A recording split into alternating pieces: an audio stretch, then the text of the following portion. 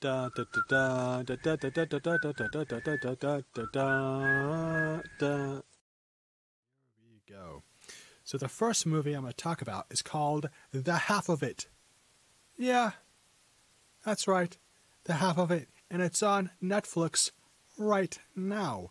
And actually, Netflix is showing movies for Pride Month if you're interested in seeing different movies. And so is Hulu, I think. But I picked one that I thought would be, safe for viewing. There's no real trouble with watching this particular movie. And actually, the story of this movie is actually taken from a long time ago, a couple hundred years ago, from a story called Cyrano de Bergerac. Now, I'm not going to spell it because it's actually not that important.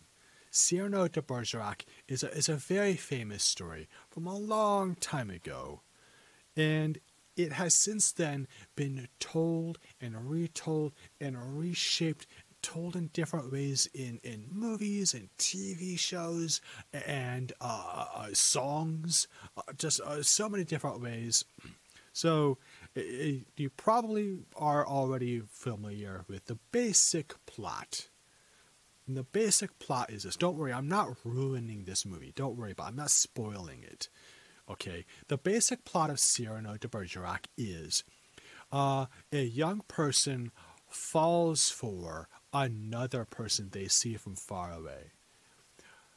But they're either shy or they don't know what to say. They don't know how to talk to this other person. Maybe they think this person is too good for them, too beautiful, or too successful or something in some way. So they're too shy. They lack the confidence to talk to them. So they don't know what to say, but they want to.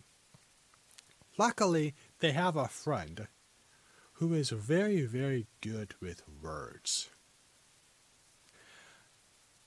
Unfortunately for this friend, they're not very attractive. Maybe they're ugly, or they're boring, or they make people uncomfortable. But they do have this gift with language. Maybe they write beautiful songs, beautiful poetry. Maybe they do know what to say to people to make them like them, but their physical appearance or their personality is very rough. These two friends work together with the one friend who's very good with words, giving advice to his other friend to get the eye and win the object of their love. And that is the very simple plot of The Half of It. And don't worry, I'm not ruining it because this is to encourage you to see it. Now, I really like this movie. Now, I'm gonna warn you. I cried at the end of the movie a little bit. But not like a bad cry. Don't be nervous that it's gonna make you really, really sad. So don't worry about that. But I did cry. Ha ha ha. Really, the two things that I liked about this movie there's two things. Two things are, one, it shows a diverse cast. It's a diverse cast. Yeah. It's set in high school instead of an older life, an older guy trying to get the girl or older girl trying to get the guy. It's set in high school where lots of romances are happening. And the guy, one of the guys, he's your typical young white American dude.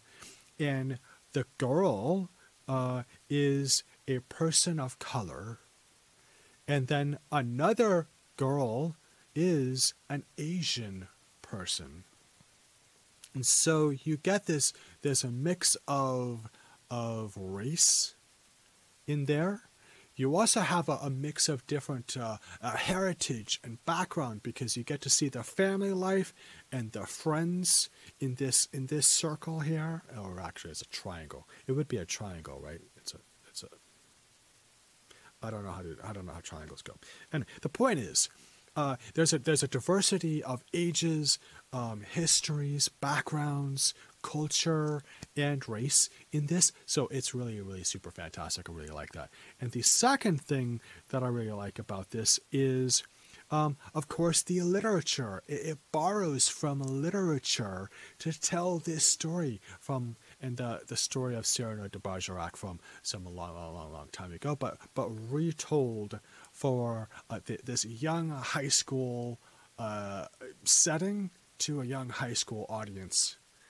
And don't worry, this is a movie you can watch with your family. Not little kids, because it's too mature for them, but it's like, like teenagers and older.